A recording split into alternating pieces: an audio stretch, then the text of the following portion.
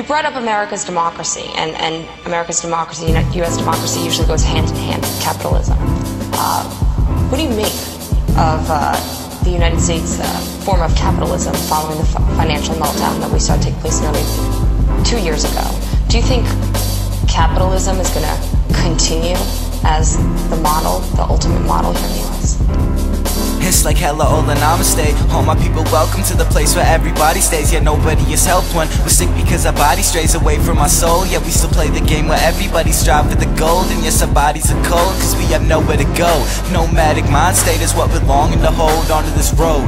Crooked path like a thought pattern. Fragments of light, shed hope into this dark cabin that we interpret as our mind and our conscious. Ironic, I'm lying here writing, yet I'm still being honest. Will we accomplish the simple task of unity, or be permanently plagued by the paper we pursue? And see me, I may be truly truant at these stupid schools cause we ain't learning nothing but how to be a tool for the plutocracy that we living in. Our citizens are nothing but slaves for the 2% that's living in the biggest cribs. They look at us like wildlife, so go to college and strive to be what you desire, right?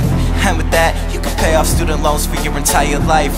Aren't you tired like I'm ready to rebel? Funny how music with the richest morals is never gonna sell, yet you feeling it like Braille. Yes, I'm chillin', I hope you enjoy the ride, cause we taking it straight to where the lotus blooms inside.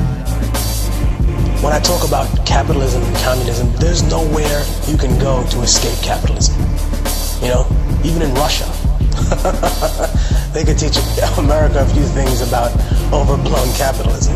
If you want to go escape to communist China, well, they're more capitalist than America in many ways. And they perfected keeping their people quiet about the way that their capitalist system is run, which is something I wish I think America wishes it could do sometimes. But at the cost of what? What's the human cost of this laissez-faire economic system that's built up?